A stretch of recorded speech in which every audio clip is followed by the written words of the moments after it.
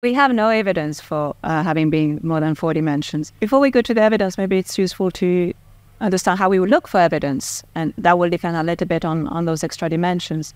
There's different ways we can think of extra dimension, and by that I mean extra dimensional space. So this is the premises. Already from the outset, we need to explain why we don't see them in our everyday life, and then how we could see them if we do more special experiments. The most common Kaluza-Klein way to understand why we wouldn't see the extra dimensions right now is because they're compactified. They're so small that we can spread along those extra dimensions ourselves. We are possibly even going along those extra dimensions, but it's extremely hard to do any excitations along those extra dimensions. This is the type of degrees of freedom that Rogers is talking about.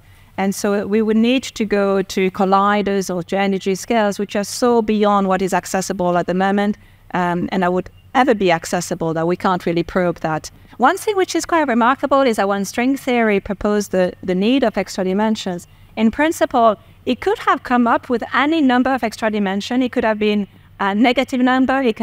It could not have been an integer. And the fact that string theory requires an integer, positive integer number of dimension, already that's really a good sign that it's not completely crazy. When you think about it, that's already